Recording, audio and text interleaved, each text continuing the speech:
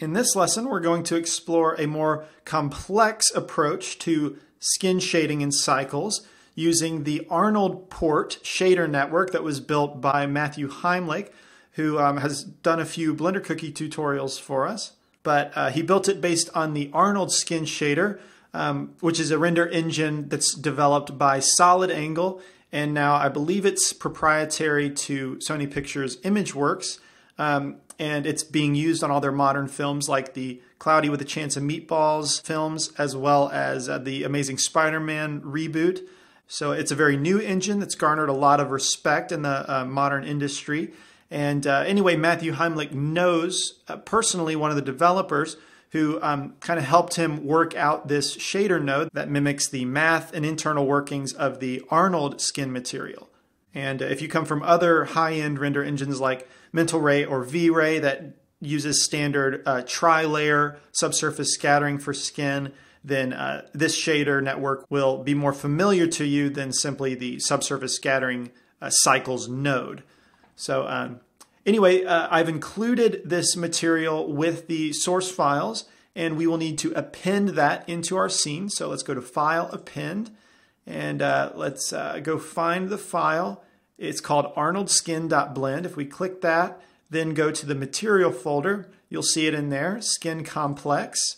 And now if we go find that material to apply it to our head, you will see this mishmash of settings in this gigantic node. And if you don't have any experience with the previously mentioned tri-layer skin materials, then this is going to look crazy to you. But if you do have experience with them, then you should recognize a lot of the settings here, where we have diffuse color, we have shallow, mid, and deep subsurface scattering layers, we have primary gloss and secondary gloss. If you're an experienced artist, then you should know exactly what to do with all these settings. And it gives you all that detailed control that you're used to. So let's dive in and enable viewport rendering over here in my small rendering viewport. And first thing we'll see is, at least with this scene and with the scale of this head, we'll see that the scale, the default of 0.85 is a little bit too high. So let's bump that down to 0.2, let's say. Okay, what about 0.1? Well, truthfully, it's really hard to tell what's the right scale and how to dial that in, partly because our skin looks extremely blown out, like our light is just 10 times the power that it needs to be. However, this is the same lighting from the previous lesson, which I know had good values. And if we zoom in here and look at the eyes, you'll notice that they are not blown out. So this tells me that it has something to do with the shader. And there could be a couple things wrong with it. Number one, I want to take a look at the diffuse weight versus the subsurface scattering weight. Okay, because the shader comes with a set of default settings, including what the shallow, mid, and deep colors are, what their scatter radiuses are. You can see here that they're all different, as well as default specularity settings. So in order to dial this in, I really need to go one by one. So I will turn off my specular weights down here. Primary glossy, let's turn that to 0. Secondary glossy, turn that to 0 as well. And then go all the way back up here to diffuse weight versus subsurface weight. So let's start by turning off my subsurface weight. And you'll see there that we lose our overblown lighting. So what if we do the opposite? Let's turn off diffuse and enable subsurface. And while it is still overblown a little bit, it's not nearly as bad as when the diffuse was combined with the subsurface. So what I'm going to assume from this is that diffuse and overall subsurface weight, they both should not be 1. So what if we go 0.5 and 0.5? This certainly seems to work out a lot better. But at the forehead specifically, it still seems a little bit overblown. And I think part of that is the diffuse color, which is 0.8, almost white. So if we take that down to 0.5, this starts to look a lot better and it's not quite so overblown. But why do we even have a diffuse setting here? Because in the simplistic version of the shader, I only used a subsurface node. There was no diffuse element at all. And if you read the documentation that Matthew provided on the Blender Artist thread, he recommends that the diffuse color is for the overall head color texture. So let's add that. Shift A, texture, image texture, and also we need a texture coordinate node. Let's plug in the UVs to the vector and go grab that map. Here we are, head color. And we'll plug that into our diffuse color swatch. And we can start to see a little bit of that flesh tone come through. If we zoom in here on the eyebrow, specifically I'm looking here because remember my eyebrow was included in the texture from when I photo sourced from a person's face. So there is an eyebrow texture mapped to the eyebrow, but we can barely see it. And this is partly due to our diffuse weight is at 0.5. So we come to a bit of a problem here where if I have this at 1, we'll see the full value of the texture. But if we have it at 1, it's overblown and we can't really use those values. So if you ask me, I don't really see a lot of reason to use the diffuse weight, especially with the color map in my personal experience, because this is a subsurface skin shader, and as soon as I start to add diffuse weight, I'm simply removing the attributes of subsurface scattering. So I personally don't see a place for a diffuse map when trying to achieve the look of skin. Where I will use it is, let's say I wanted to have dirt on the character's skin. Dirt doesn't have subsurface attributes, so that would be perfect to add a dirt map and plug it into the diffuse color. But I don't think that this head texture map contributes to the subsurface characteristics that we're going for. So I'm going to disconnect that map and turn our diffuse weight to 0. I'm only going to use subsurface scattering weight.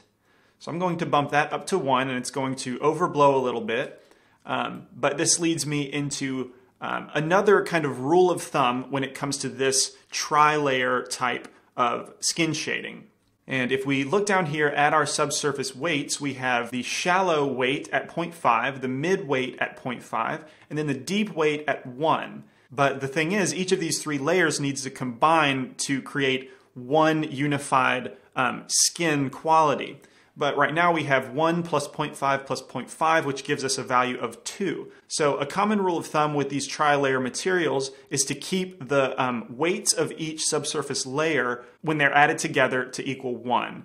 So let's do that now with deep subsurface weight. Let's go to, let's say 0.2 there, which leaves 0.8 total to split between shallow and mid. So let's change that to 0.4 and 0.4. Now they combine to equal 1. And hopefully you can see over here in the preview render that we're getting less and less blown out, and our values are starting to make a little bit more sense.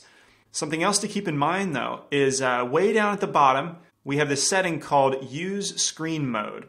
And if we turn that off, you'll notice that our shader gets a little bit more blown out. And this is because by default, or I guess with this turned off, our subsurface layers are being added together. The same way as when you add a add shader node compared to a mix shader node. Typically mix shader is more physically correct and add shader is not physically correct. So that's something to keep in mind because that can result in overblown subsurface values. However, if we change this to 1, each layer is no longer being added, but instead being screened. So that kind of clamps it at a 1 value, if you will. And at this point, we should be able to dial in our scale value a little bit easier. So let's change that from 0.2. Let's go to, let's say, 0.1. I think that looks pretty good. But now let's address the colors of our subsurface layers, namely the top 2. So with this image texture that I've already used, I'm going to replace the image with this map called SSS Epid, which stands for epidermal, the highest layer of skin. And we'll click on that, and you'll notice that if we, well, Let's see it by itself. Input, no, not input, shader emission. You can see that it is more of a purple tone. It's supposed to be desaturated, but I took it even into the purple direction, which reflects what's happening in the default color of the shallow SSS swatch. If we click on that, it's basically white, but it is creeping towards the purple spectrum. So my map and whatever map you create should be a similar color. So let's plug that into the shallow SSS color swatch and see what that does for our shader, which it made it orange. So that's a little odd. How about we go ahead and add the mid color texture. Shift-Control-D to duplicate the image texture node and maintain its previous connections. And then go find my sub-D map, which stands for subdermal. And as you can tell with this one, let's look at it by itself. It's a very saturated orangish red color, which doesn't reflect exactly what's happening over here in the mid SSS color swatch by default. But let's plug it in to see how it reacts with the other one. And when they're combined together, you know, it's in the right direction, but it's definitely too reddish orange and too saturated in general for the skin. It looks like he's been baking in a tanning booth for way too long. So what we can do here is manually manipulate each of these color maps as we want to. But first, let's just try adjusting the weights of these subsurface layers. So let's change the shallow. Let's give it a little bit more influence. Let's go to 0.6 and then decrease the mid weight to 0.2. See what that does for us. Okay, so that's giving us a little bit more purple and kind of desaturating the overall skin. I think it still could use a little bit of manual tweaking, so we'll do that with a color hue saturation node. And for this top one, let's decrease the saturation from 1 to 0.6, and then increase the value to 1.5. Okay, and then duplicate this node and plug it in to our mid-level texture map. Though let's keep the saturation at 1 and simply increase the value, or actually keep the value at 1.5. He still looks a little bit too saturated. Let's continue going down in saturation on both maps. Then how about we readjust the weights? Shallow, let's take it down to 0.5, and then mid weight up to 0.3. Yeah, I think that looks a little bit more natural. Let's see, as far as deep SSS color goes, you certainly can paint a map for it, but since we have it all the way down at 0.2, it's not contributing a ton to the overall subsurface look, so I'm just going to leave it at the default red color, and this is the deepest color, obviously based on the label of the setting, so typically this is a dark red color. And I'm going to leave it as is. Keep in mind that for each of these SSS layers, you have radiuses that you can control. This is what gives you very, very fine control over exactly what the subsurface is doing. So they have defaults set up. I'm just going to leave them there for the sake of time. But it is very nice that we have that amount of control. Let's move on to the specular settings down here. And in order to start tweaking those, I'm going to simply turn off my subsurface weight. I'll go down to 0 and re-enable my primary glossy weight first. Let's make that 0.6, which I think is the default. And here we have reflections, but as far as the reflection color, supporting what I said in the first lesson is the specular color for skin tends to be in the blue direction, which is true here. We can, of course, plug in a texture map here, which I will do the same way I did in the first lesson. So let's go grab that map, specular down here. And okay, so if we just plug this into the primary gloss color, we'll lose that blue value. So let's hover over this color, Control-C to copy it, and then add a color mix RGB node and paste that color into both swatches. Now for this upper swatch, I'm going to decrease the value a little bit, keeping it the same color, but dragging its value down, which will break up the monotony of the surface. Let's plug the color of our image texture into the factor, and just to show you exactly what this is doing, I'll plug it into the emission. So you can see here that around the eyebrows and the beard and just the general darker areas, we won't get as much specular reflection. So now this can go into the primary gloss color. And if we zoom in a little bit closer, you can start to see that breakup happening. But if we want to see more, we just simply decrease the value. There we go. Now we're really starting to see how the map is affecting that specular color. And I'll be happy with that. Now for the other gloss settings, we have a primary gloss bump where we can plug in a specific bump map for this glossy layer. We can also do a different map for the secondary gloss bump, and we can also put in a specific diffuse color bump map, which again, going back to the dirt on the face, that could benefit from having a different bump map from the rest of the skin. But in this case, since it's a clean face, we can simply do what we did with the simplistic shader and duplicate an image texture node, go grab our bump map, and plug this into the displacement. So this is the same as the last lesson. I don't really have a need for multiple unique bump maps in this case, but I do need to add a converter math node, change the operation to multiply, and the value, let's go to 0.1. We need it to be nowhere near as strong as it just was. Perhaps a little bit more. Let's go to 0.2. See how that's showing up. Maybe even a little bit more than that. Let's go to 0.4. There we go. I think that's looking pretty good. Okay, back to the specular settings, or rather the primary gloss settings. Below the bump map, we have primary gloss roughness, and this works just like it does in the glossy. If we go down, he will get shinier, and potentially you could see this as being more sweaty, but I like a value of 0.2 for this one. And now for the primary Fresnel coefficient, this is where we dial in our Fresnel characteristic. So let's just test what it looks like at 0.1. You can see here that the reflection on the surface that's facing more directly to the camera, that nearly goes away entirely, whereas if we take the coefficient up to 0.9, all of the head starts to reflect a little bit more. So let's plug this into, how about 0.5? Yeah, I mean, that's right in the middle, so I think that's a fairly good value to work with. And that's it for the primary gloss settings.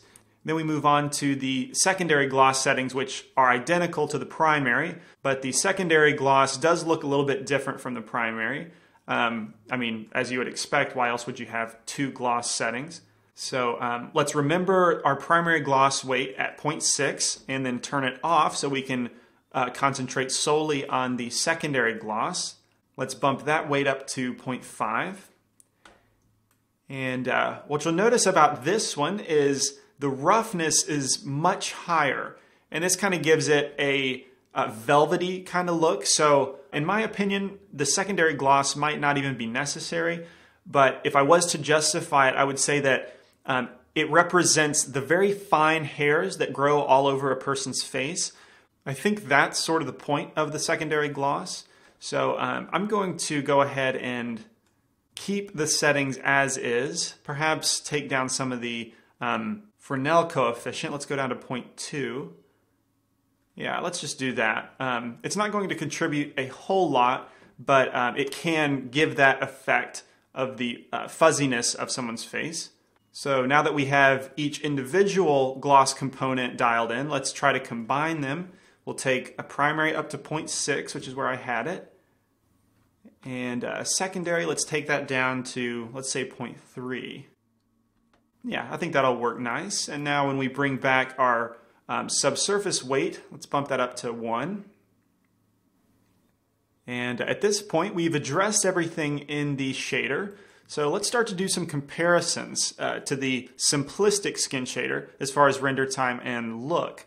Let's look at our render settings, 800 by 800, 50%, and render at 1,000, or samples at 1,000. Let's see what that looks like.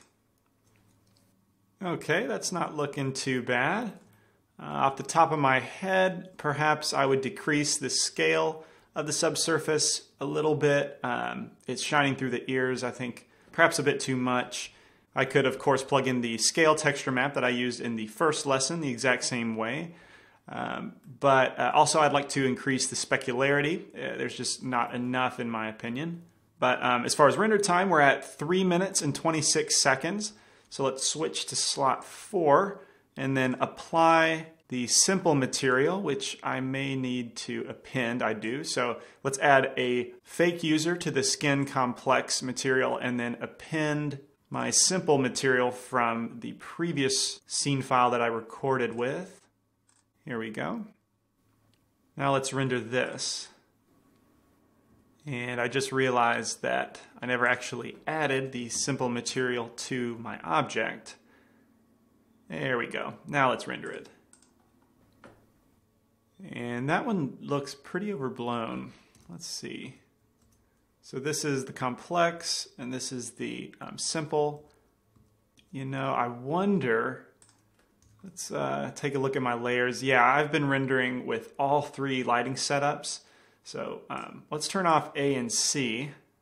Yeah, and let's just render B by itself. Yeah, that's much better. So here it is with a simplistic shader. Here's the complex shader. I'll go back and forth between those a couple times. And the first thing that strikes me is with the complex shader, once you break down the skin color into multiple layers, it becomes a little bit more of a job to recombine those layers through the shader so that it looks realistic and natural. So I would want to spend a lot more time tweaking those colors because with the simplistic, it looks like a more believable flesh tone. And then with the complex, you know, it looks like his lips are very purple and like he's really, really cold or something. So that definitely needs some work. Also, the subsurface scale is a little bit too large with the complex shader, I think. But in general, you know, I think I'm fairly happy with it, at least for demonstrational purposes. One of the more important things to notice about this is with the simplistic shader, we're at 2 minutes and 24 seconds. And then with the complex shader, we're at 3 minutes and 36 seconds. So that's a fairly substantial render time increase. And remember that this is the actual resolution at 50%. So you can imagine that once we enlarge the render resolution, that the render time will increase and the extra render time with the complex shader will start to add up. So that's something to certainly keep in mind.